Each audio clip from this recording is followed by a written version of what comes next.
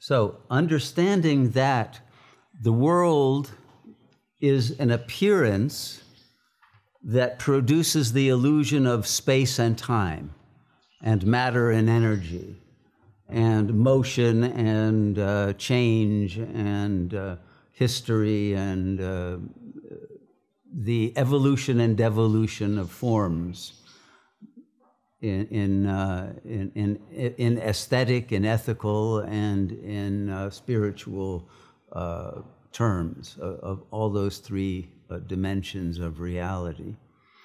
So prior to that, before there is time, and during time and after time, there is simultaneously eternity.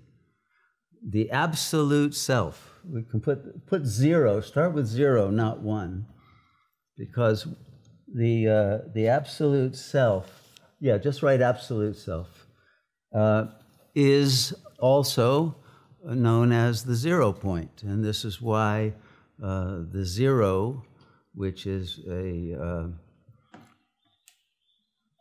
one definition of the Shiva Lingam in its original state. It's also a candle flame, and therefore it's light, it's the source of light. But as the absolute self, it's the source of both light and awareness.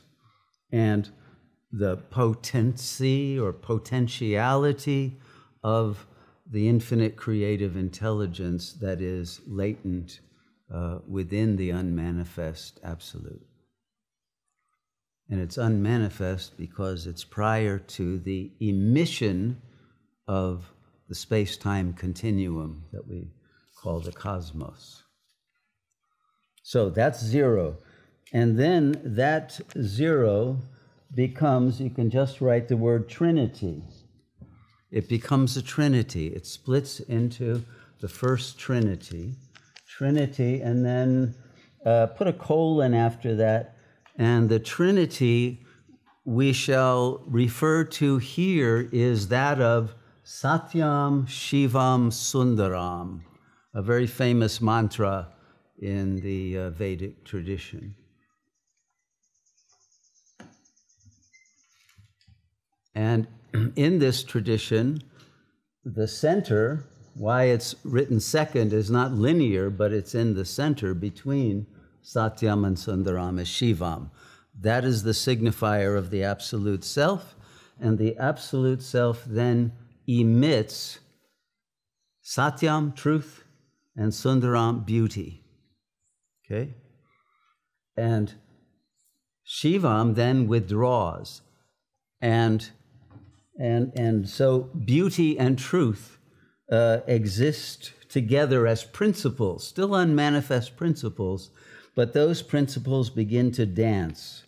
And in their dance, the Sundaram becomes Shakti, and the Satyam is Shiva in the form of Allah, if you wish, or of Ishvara. And so, number two, they, in their dance, collapse and decollapse different quantum and quantum wave functions to create a world of divine beauty and joy. So what you'll write here is, just write divine Leela, okay? And this... L-I-L-A or L-E-E? L-I-L-A is good. And this means that the world is a play. It's pure play, pure joy. There's no good and evil yet. That hasn't arisen. This is Sat Yoga, in effect. This divine Leela at its most fulfilling and total level of divine power that inhabits every being. So every being is actually has the power of a god or a goddess to manifest whatever is desired. Intention will produce anything that is wanted, and the world then becomes a place of every kind of divine joy.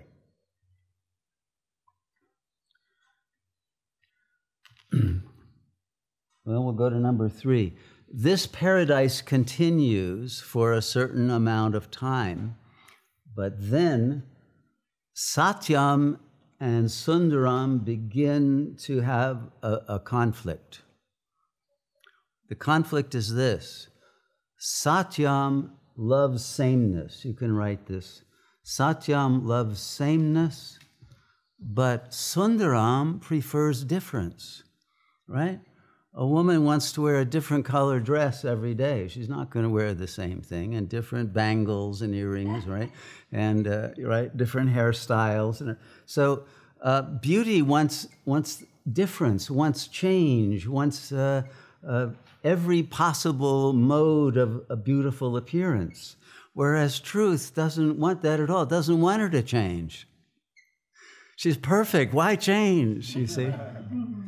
And so there's a conflict there, and so truth, being a bit frustrated eventually, at the next level, truth decides he has to control beauty because she's out of control, and he invents the logos, right? Truth, Satyam invents, or say truth emits logos to control beauty, all right? And what is logos? Logos is the logic of nature, the laws of nature. And truth can use logic in order, we can say, to prune nature, to keep her from changing in ways he doesn't want by enacting a law of nature that says, no, you can't do that. You have to stay within these certain limits. And so the world becomes ordered by logic, the logos. And in the Gospel of John, it says, in the beginning was the Word, the logos. But it means it was the beginning of historic time because history begins with conflict. And the conflict is that beauty is now under control and she has lost her freedom. So in the same way that, you know, when the grass grows too high, we call them weed whackers. They're grass whackers. We even, abuse the term. But we cut down nature. We don't want her to grow in ways that are not in accord with our logic of what beauty should be, and it should be the same and be consistent, and et cetera, right? So logic becomes a bit anal retentive, and beauty is kept within boundaries. And the result of that is that logos brings sorrow to beauty. And when you write logos, after it write, logos is diabolos. Why? Because it is a second power. It is a dualistic way of subject controlling object. So logos then is, well, another name for logos is Lucifer. It's a power of light, of truth, but used to control the unfoldment of nature, to make sure nature unfolds in a certain way, according to the will of the logos. And then in the next one,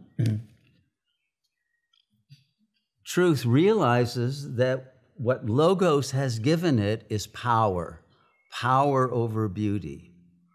And now truth becomes faithless to beauty and gives its love to power. Okay? And it's at that moment that evil is born into the world in the full sense, right? What do I write for this? Let's see. What do you write for that? We got to 5. Truth prefers power to sad beauty.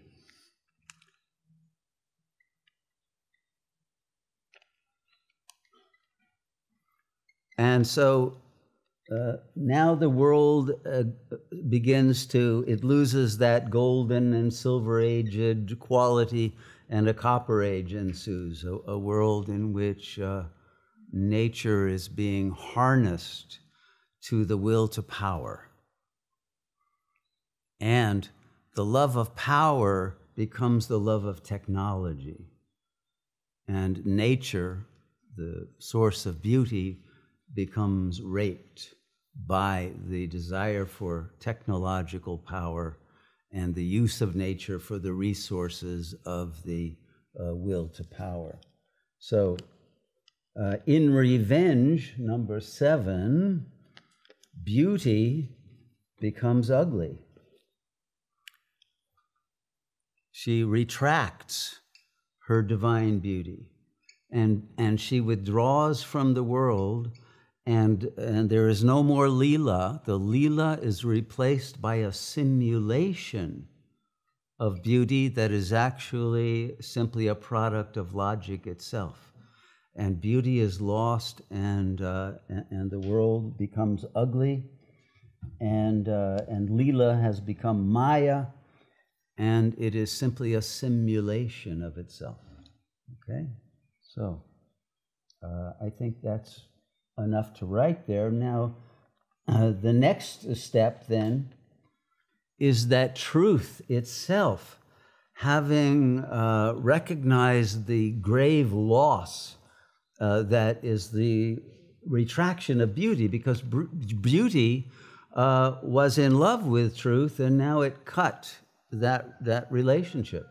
And so truth has been abandoned, and truth then shrinks into a lie. Okay, that's the next step.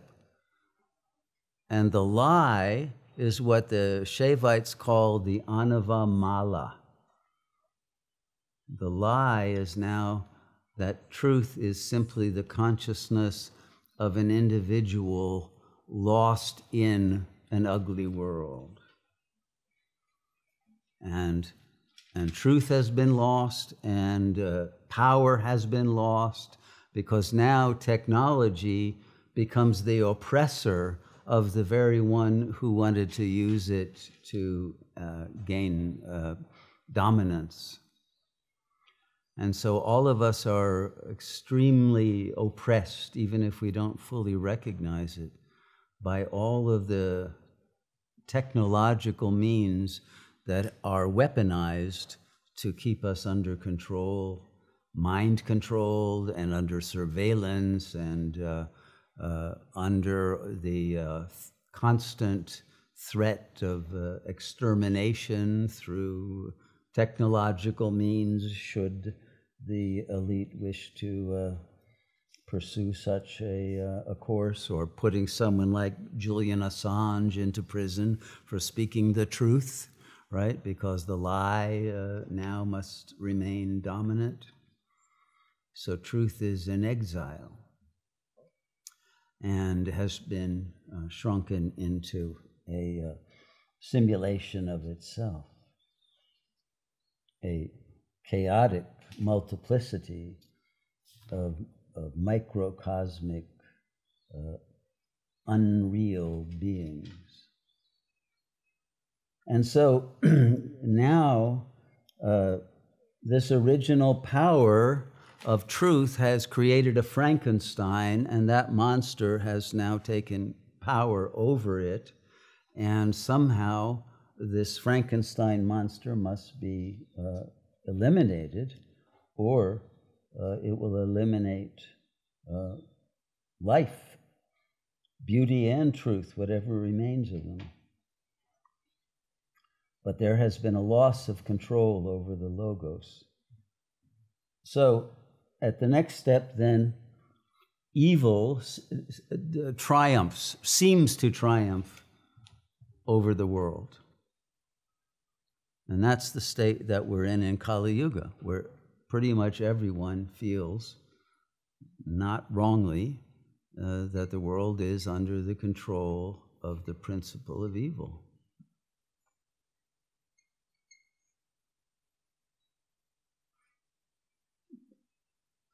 So, that situation, because of the shrunken state of truth that is now in a delusion and has lost its capacity to recognize who it is, has lost the capacity to recognize and honor beauty for the divine principle that she is, and all has been lost because Shiva has retracted.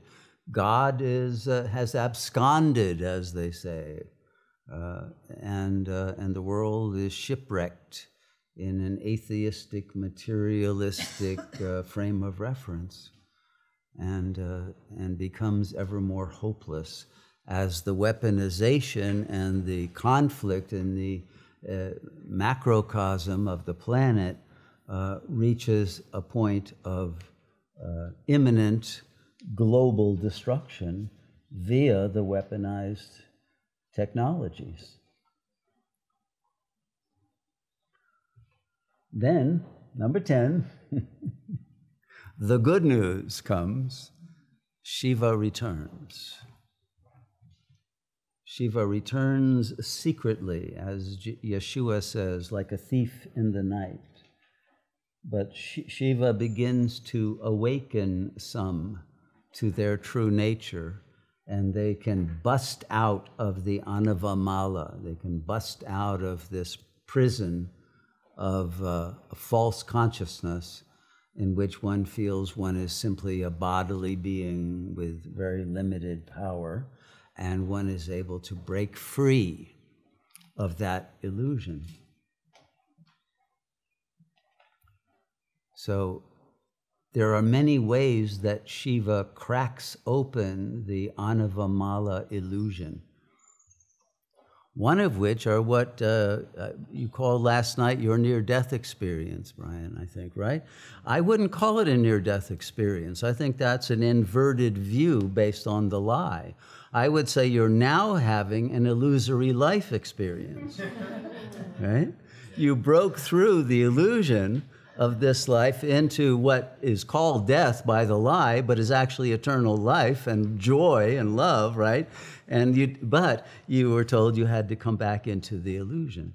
But at least you came back into the illusion now with an understanding that there is something more and higher.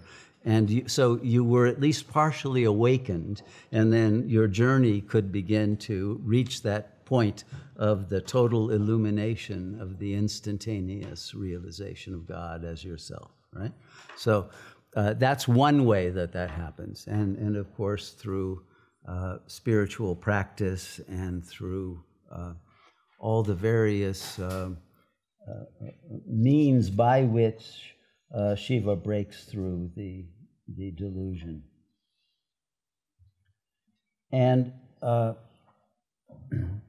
the reason that many beings who are trapped in the anavamala struggle to become awakened is because when Shiva returns, he enforces the law of karma.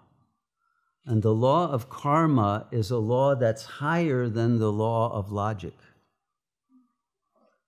And so karma can cause the best laid plans of mice and man to going agley, as Robert Burns put it, and to fail.